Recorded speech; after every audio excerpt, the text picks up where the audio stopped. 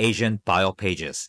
Every realtor website has one, but they're not all created equal. Let me show you the real deal that says you can trust us, we got you. For the Phillips and Prem team, we started out with the why. What motivates Lance and the team to work so hard for their clients? And then we move on to the unique propositions that they have, which sets them apart from the rest of the agents with some cool animations on the custom designed icons. And once you get past the lovely photo of these wonderful agents here, we get to the timeline, which is a crown jewel. Lance has been a realtor since before I was born. He's a true OG in North Vancouver real estate, by the way.